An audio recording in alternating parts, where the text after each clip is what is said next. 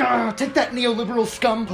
Oh, I'm sorry that you saw that. Hi, my name's B-Boy Brian, or Nickolas Cruiser. I'm Jreg's editor. Pretty fucking rude not to shake my hand, you fucking piece of shit. I just wanted to let you all know that Centricide 8 is nearing completion, but I guess I wouldn't be Jreg's editor if I didn't do some wacky things every once in a while.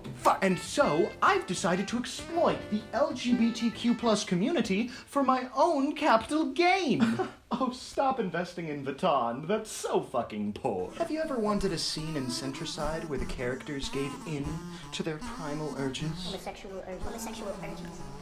Don't lie, fag. Then please consider funding the Centricide 8 Ancom X Commie IndieGoGo campaign. If we manage to raise $1,000, I'll force Jreg to form a makeout session between Commie and Ancom in the project. If I were a true anti-centrist, I'd take the money and donate it to an anti-gay organization. But unfortunately, I'm too selfish. And gay!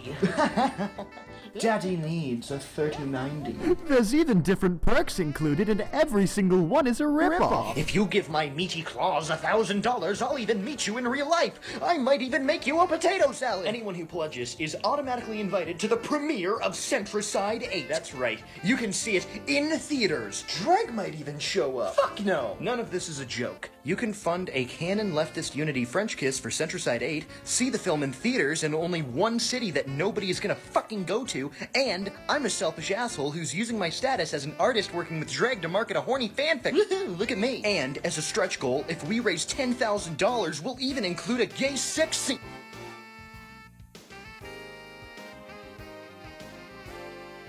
Wait, so what do you want to do?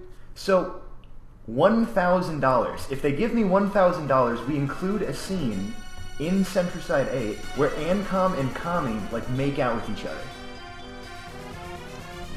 I'd rather you didn't do that.